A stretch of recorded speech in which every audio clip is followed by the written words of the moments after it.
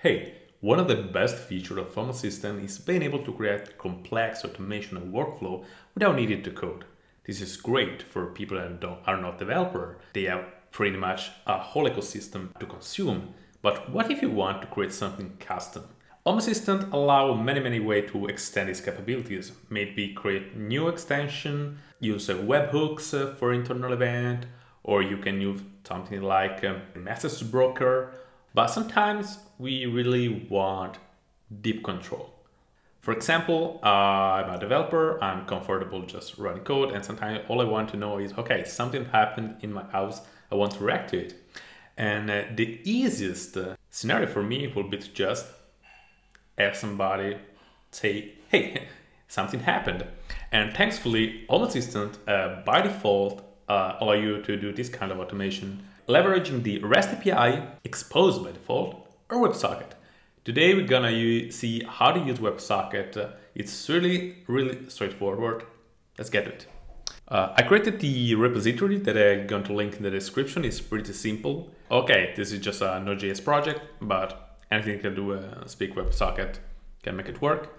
Use a npm start. The only dependency is .env to read the environment variables for the token, and the dependency just for typing. TSX is a way to run TypeScript files without having to compile it yourself. It's like TS node. Okay, I just import .env so I can read the environment variables. You can see it's Home Assistant token. Where do you get a token? It's pretty simple. You can go to your Home Assistant, just create token, create one, and have it. That's it. We compose the URL, create a new WebSocket. This is just a bunch of utility functions that are gonna be used later on. We set an event handler for every message we receive. If it's an event, like a change state, or I want to print a couple of things, we wait for the socket to be open, to be connected to Assistant instance. Run authenticate, we just sends token type auth, just sends to the socket JSON stringified payload. Then run subscribe to event. Subscribe to event send us a subscribe events type.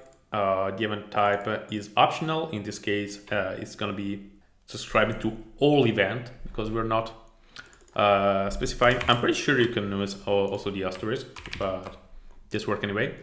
There's this ID is just to correlate messages that was sent from your client. It's required, can be any number.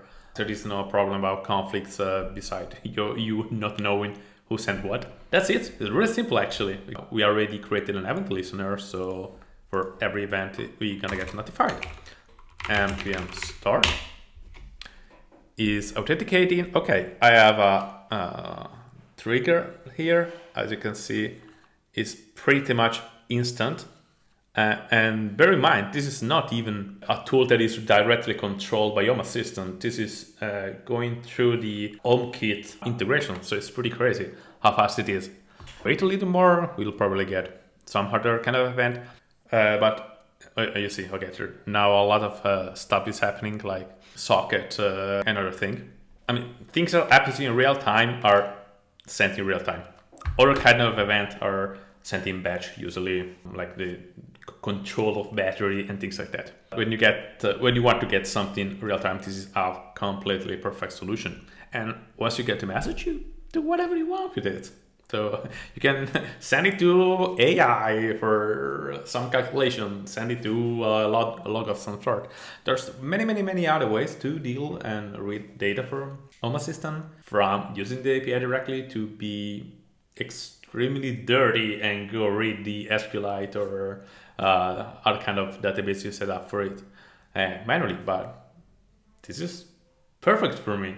So hope it's useful for someone else, and bye.